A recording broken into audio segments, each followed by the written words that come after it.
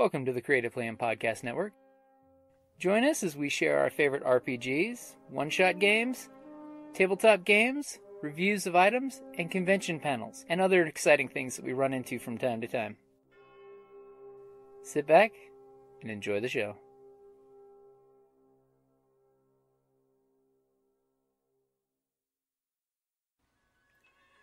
Hi, this is Kelly, aka Trixie from Ragnarok and Roll, a Scion to Ragnarok story, and Tilda Wimblewick from D&D Journey of the 5th Edition.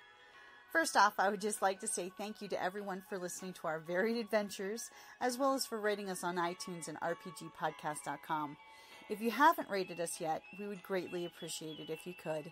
And if you're looking for more ways to support our efforts, we are now on Patreon, a great site where you can help us continue making more podcasts, as well as some special surprises for our patrons. If you can, please look us up at www.patreon.com/cppn. Every little bit helps. And again, thank you for listening. Hey guys, Jim and Kelly here from RPGaDay2019, and I don't know if I want to tell you what the word of the day is. Well, then this is going to be a very short podcast. Well, can you guess it? No. No? Maybe if I surprise you with it? Is it surprise? It's surprise. Are you surprised? No, not really. It had 3 exclamations and everything. So, well, then you should have said surprise! Surprise! Ah, well, of course, surprise. Let me think of... I mean, there has been... Want me to give it a shot? Yeah, you go first. I'll surprise you with this one. Yeah. So, we all know from first edition D&D up to this one, the surprise round. They've changed it over the generations. Like in 5th edition, there's no longer that first round of initiative where the bad guys get to go first or the good guys get to go first. It's just that if you are surprised, you don't get to go on the first round. So there's no longer a surprise round of initiative. They've just said that, sorry, you're surprised, you can't do nothing. So never, ever, ever, ever, ever, ever, ever, ever be afraid to try to get surprised in an encounter. As a player, try to use your skills to get that edge. Because let's be honest, in real life, ambushes are lethal. 80% of military contacts that happen in ambushes are usually in the attacker's favor. So as a player, use that perception, use that stealth skill, use survival to say, hey GM, can we set up a great ambush right here? Don't be afraid to use skills. You know, hey, can I use my athletic skill to set up a great barricade that they would have to fight to get over? Well, one time we did set a trap because one of us was a dwarf, and used the dwarf skills to set up basically a boulder fall. Yeah. You know, once we lured them out, boom. Yeah, you created a horrible death trap funnel. You know, the classic military tactic of funnel your enemy into a single file line coming into your grinder. Yeah.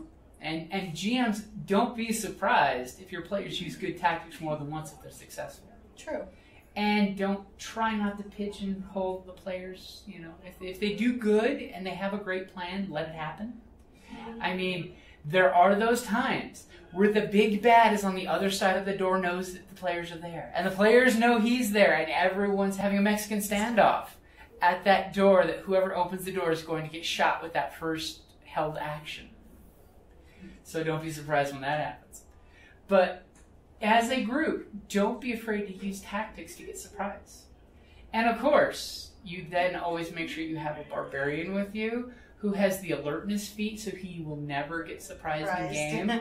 gives you +5 to initiative, and you're never surprised. Yeah, kind of like opening Gambit in Scion. Yeah, exactly. So you always have that one player that will never get caught flat-footed. Yeah. Not that D&D uses that term anymore. That's a Pathfinder thing now. So always embrace the surprise when it happens.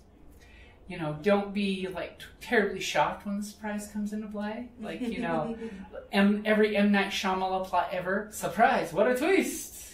Yeah, that's true. Well, then I'm going to throw it back at you for players, you know. Okay. It's like, It's like, don't be afraid to surprise the GM. Yes, GMs love being surprised as much as they get Well, flustered. not all of them, because a lot of them are like, they don't know how to handle. You can shut them down emotionally. Exactly, because it's like you can take something in a completely different direction than what they had necessarily planned for. There's always a third option.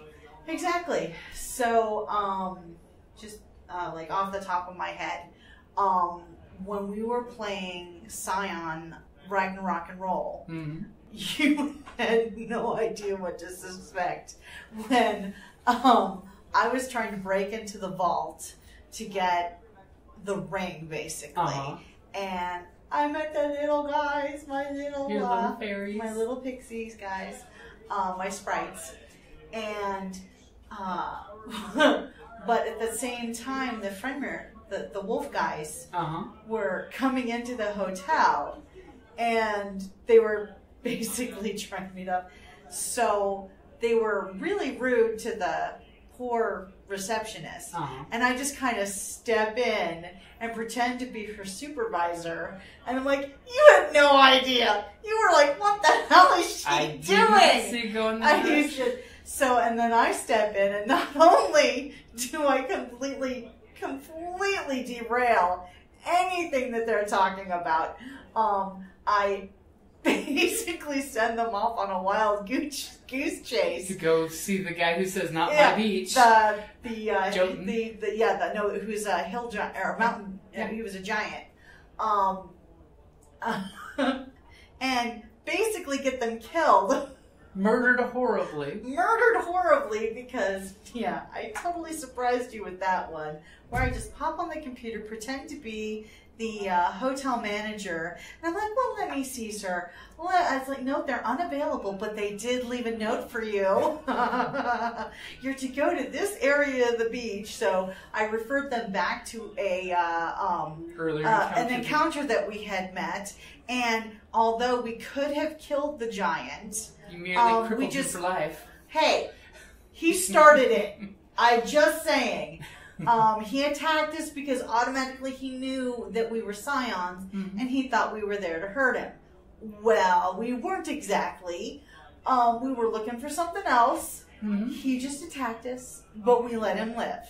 Okay? Surprise every way around. Exactly. So I just happened to send some of them back over to him with a phrase that would be sure to incite violence. I'm sure that phrase was, "This is my beach." My beach, yes. Not my beach. And so, fortunately though, I was able to call the rest of our group, and we were able to watch from the periphery as he annihilated them.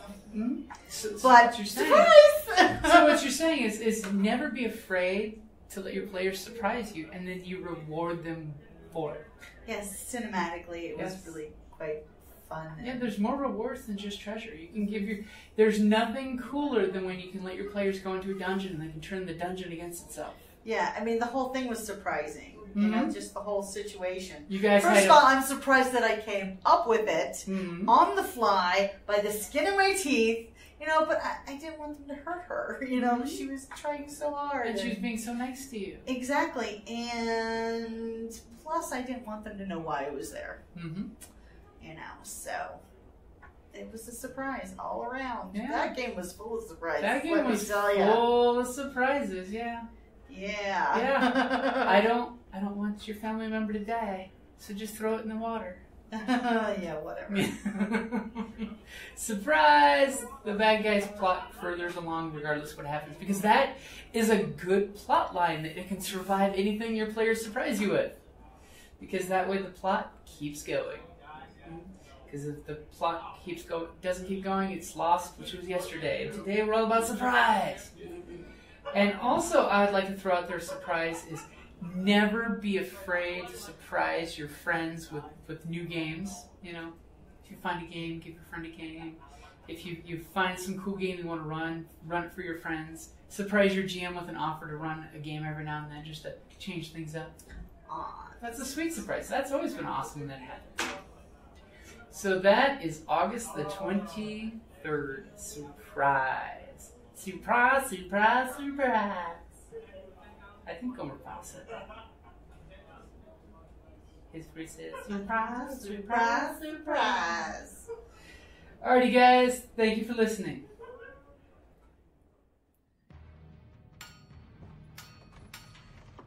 Down in the depths of the mountain, we dwarves spend our time forging powerful weapons, mining precious gems and metals, and feasting like kings. But after a day of digging for the next Arkenstone, this dwarf likes to come home to a package full of loot. Dungeon Crate is a monthly subscription box service forged specifically for RPG and tabletop gamers. Miniatures, dice, tokens, coins, maps, modules, terrain pieces, handcrafted items, RPG jewelry, and more are yours for only a few gold per month. You even get a digital crate along with a physical one as an added bonus. So are you brave enough to reward yourself with a Dungeon Crate? By Morden's beard, I hope so. DungeonCrate.com. Let the adventure begin.